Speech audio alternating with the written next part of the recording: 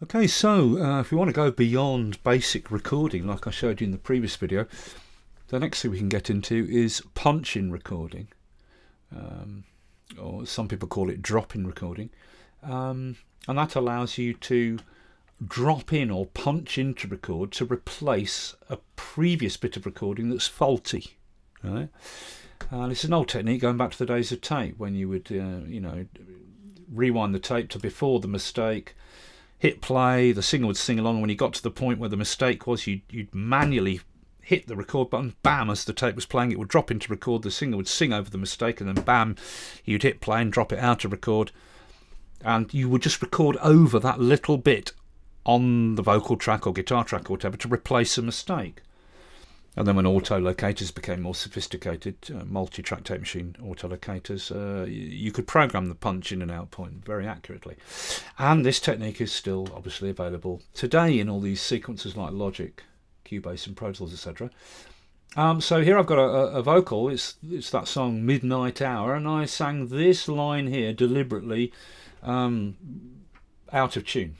I'm gonna wait till the midnight hour, that's when my love comes tumbling down. I'm gonna wait till the midnight hour, when there's nobody else around. Here it comes. I'm gonna take you in my arms and hold you, girl, and do all of the things I told you in the midnight hour. So clearly this line is a mistake and it needs to be replaced. Okay, so on the grey top bar here, we right click, customize control bar and display, modes and functions, tick auto punch, OK, and the auto punch button appears. We can drop that on or off any time. And when it's on, a new lane appears and you can drag a red cycle over, or a red area over where you want to drop into record and then drop out of record, and Logic will drop in and out of record automatically. And you can be incredibly accurate with this. So here's the bit we want to replace here, this line, and as I said, you can zoom in and you can be incredibly accurate by, adjust the record drop in point and the record drop out point where it drops out of record. You can be very accurate. So I'll set it up to drop into record here and out of record there. Okay, and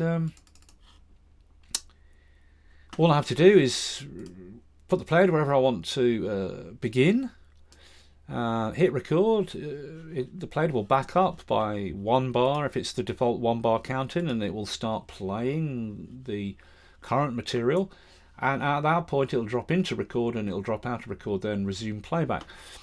Okay, now one thing to note, I've put a channel strip preset on this track in its channel, so the vocal on playback is playing back through the channel, which has got reverb and EQ and things, and it's got a reverby sound, like this. Love comes tumbling down. And if I activate input monitoring, as we learnt previously, my vocal passes through the same channel strip and I can hear myself with those same effects on. Love comes tumbling down. Right, okay, it's the same.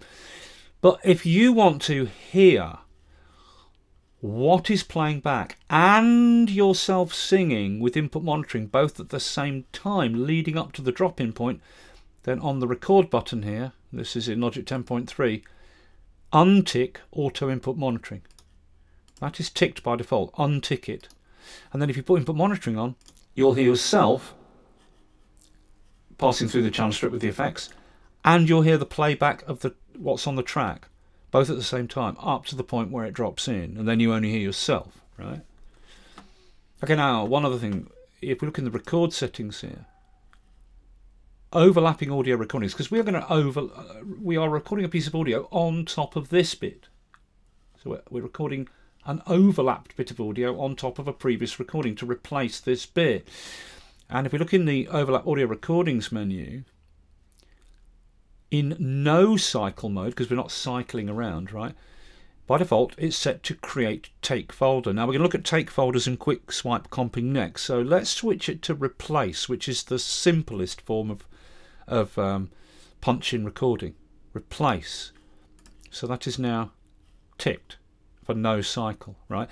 And that means that, okay, I'll place play where I want playback to begin, hit record, and it starts playing back what's on the track with the record button flashing, and only when it gets to that red point it drops into record, records across then drops out and plays back again.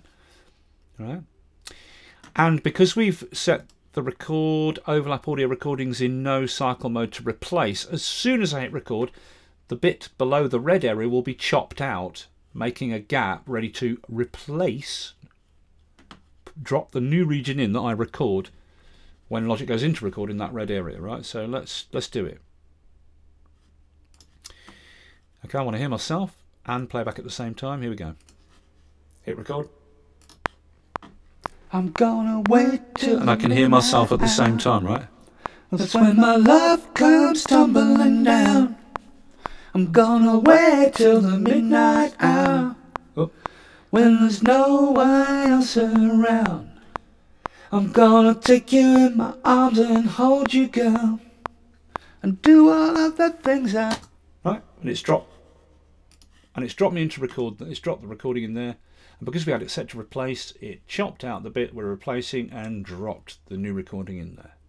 And there it is. No one else around.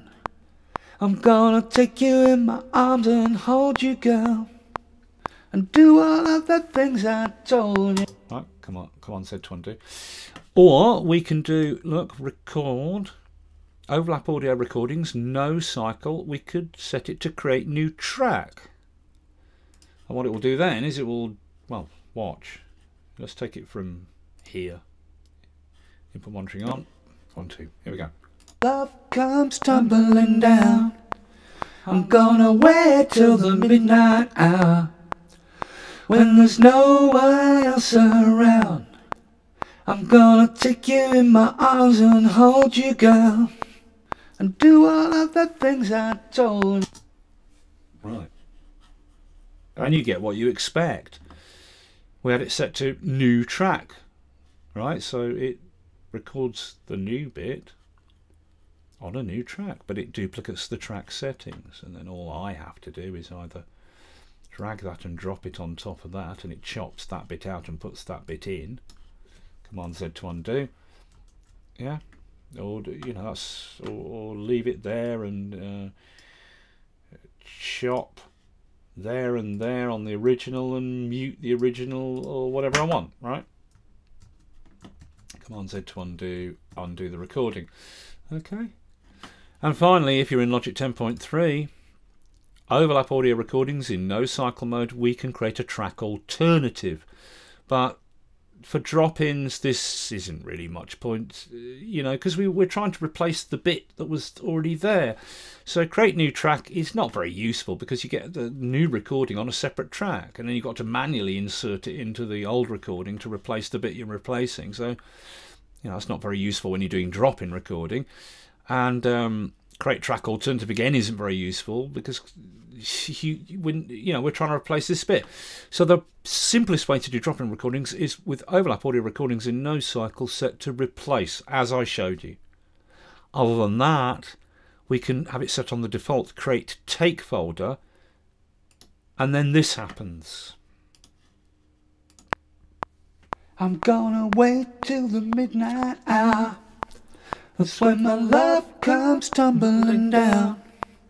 I'm gonna wait till the midnight hour, when there's no one else around. I'm gonna take you in my arms and hold you, girl, and do all of the things I told you. Bam! And with it set to the default, overlap audio recordings, no cycle, create take folder, when we drop that bit in, a take folder is created, and the dropped in bit is inserted into the take with an automatic comp swipe. Now, to understand how this all works, we'll move on and look at these take folders and quick swipe comping.